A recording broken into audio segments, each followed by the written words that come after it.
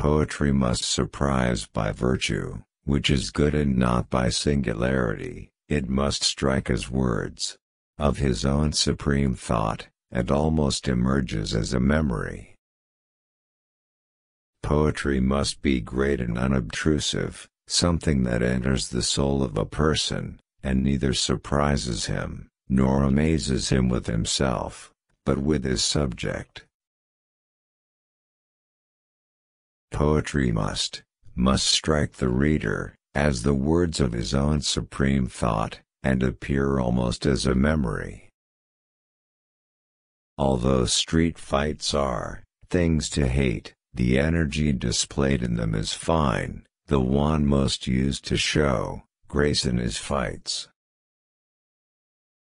The public, something I cannot escape as an enemy, and which I cannot overcome, without feelings of hostility. Don't you see how important it is in this world, full of suffering and hardship, to educate the intellect and make it into a soul? There is an electric fire in human nature, which tends to purify, so that among creatures this man is constantly being born new heroes. Too bad we have to wonder about that, as we should, to find pearls in the trash.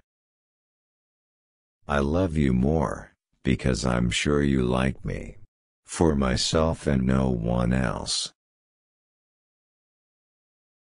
Something beautiful is happiness forever. Its beauty increases, it will never enter into nothingness.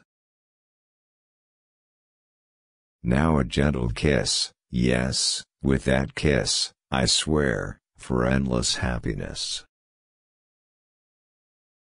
The virtue of every art is its intensity, it is capable of making all that is unpleasant.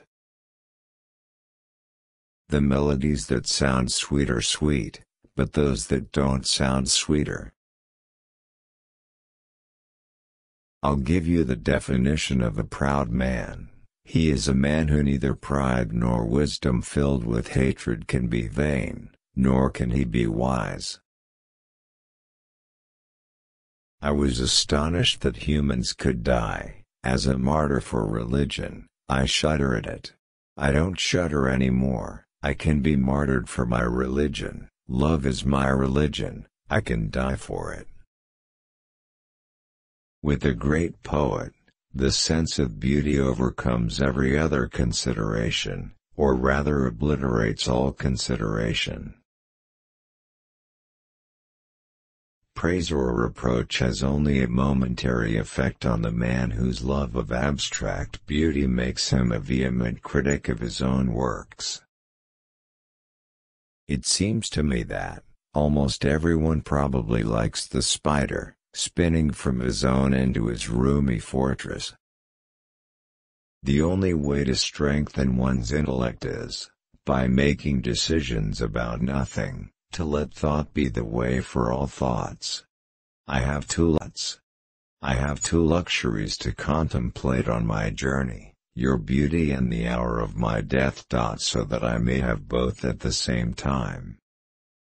Land and sea, weakness and setbacks are great separations, but death is a great separation forever.